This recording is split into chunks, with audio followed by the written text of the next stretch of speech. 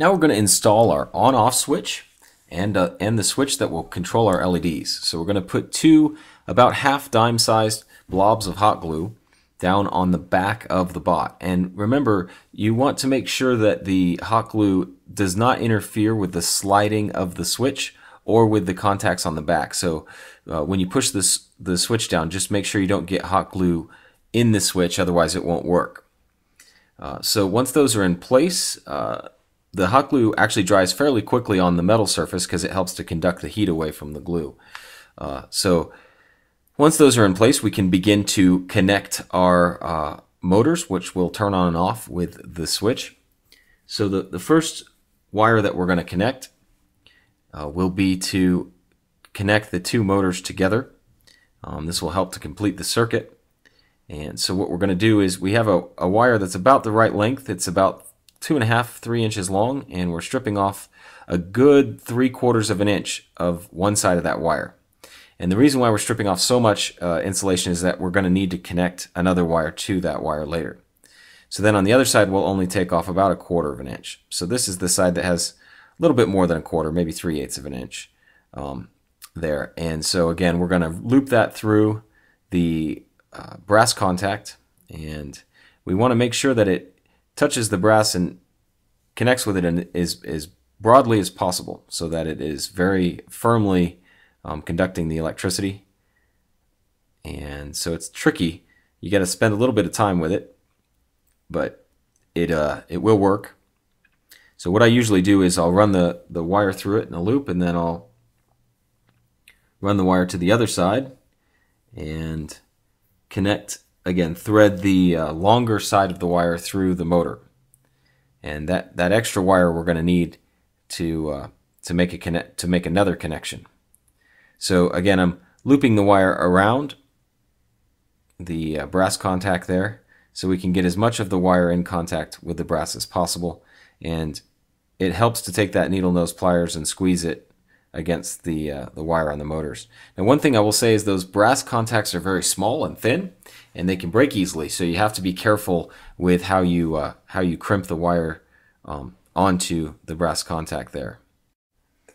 Okay, so now that we have we've taken a piece of yellow wire, and it's about 2 inches long, and we've stripped the ends and put a loop in the end, and we're going to crimp that end onto our switch. So it's not as easy to do to build the bot this way as it would be if we were using solder, because clearly solder is conductive and it basically acts as a glue and also conducts electricity. But the glue we're using, the hot glue, doesn't conduct electricity, so it's really important that our wire connections are sound. And so you may need to adjust several times to get the wire crimped in such a way that it's going to hold tightly to the connection on the switch. And so mine's coming loose, so I'm going to go ahead and put it back again and see if I can't get it held tightly in place with the needle nose pliers. And you can bend the connections up to give you a little bit more of a something to grip onto there. Bend the terminals, I should say. Okay, so now I'm going to run the other side of the yellow wire to the exposed portion of the green wire that we just connected to the motors. So I'm going to put it in there, and I'm going to twist it around just like we did when we connected the LEDs or we joined the negative wire on our switches. So we're going to just twist this around. Again, we want to make sure that that twisting happens multiple times so we have a good solid connection. And there we go. One other note is that we want to make sure that the yellow wire doesn't touch the other terminal on the switch, otherwise it'll always be on and we won't be able to turn the bot on and off. So now that we've tested our motors, we can go ahead and hot glue over the wire connections. Make sure they're all connected there. And we've tested our blue wires, and so we're going to go ahead and solder over, or I should say hot glue over those connections, and that will help to hold the wire in place and prevent any, it will help to insulate it as well. Okay, so now what we need to do is we need to connect the other wire to our switch that we just wired to, the other yellow wire. So the way the switch works is this is actually a 3 connection switch, so it's a single pole double throw switch, and it's a single pole double throw sliding switch as opposed to a single pole double throw lever switch, which we have at the front of the bot. So we only need 2 of these connections. We don't need 3 of them, and it doesn't matter. You can choose 2 on one side or 2 on the other, but you have to choose 2 that are next to each other in order for the switch to work. So since we don't need this connection here, this pin here, we're just bending it out of the way. This pin won't be useful because all we want to do is open and close the circuit. We don't want to switch between 2 different circuits.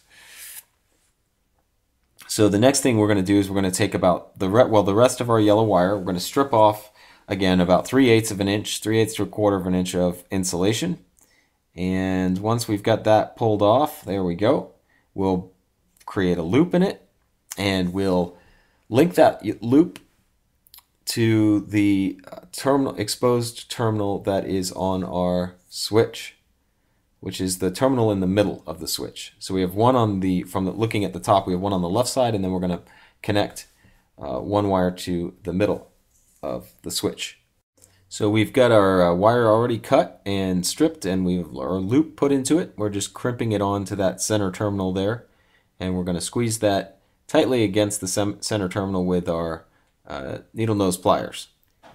So to test that connection, we're running that wire back to the batteries, and you can hear them running.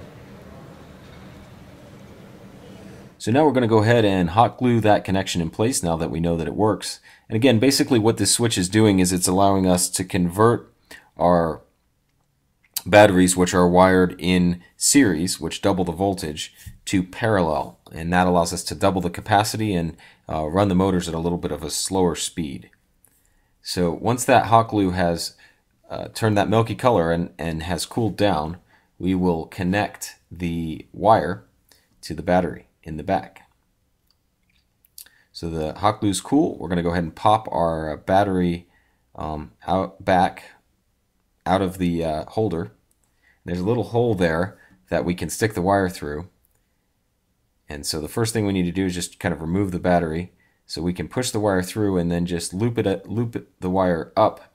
And as long as the wire is connecting against the side of the holder and the little rivet there, we'll have a good electrical connection, because that spring that's inside of the battery holder will push the battery against that. And so we'll be able to make sure that we have good solid connection. And once we put our battery back in, we'll test it to make sure everything's working. So I've put just a little bit of tape around the motors to make sure we can see them spin. So you can trigger the motors with the single pole double throw switches, or the lever switches, or you can turn them on permanently with the sliding switch. So when you push the single pulse lever switches, causes the motors to back up, and that's going to mean that our spout bot will be able to reverse.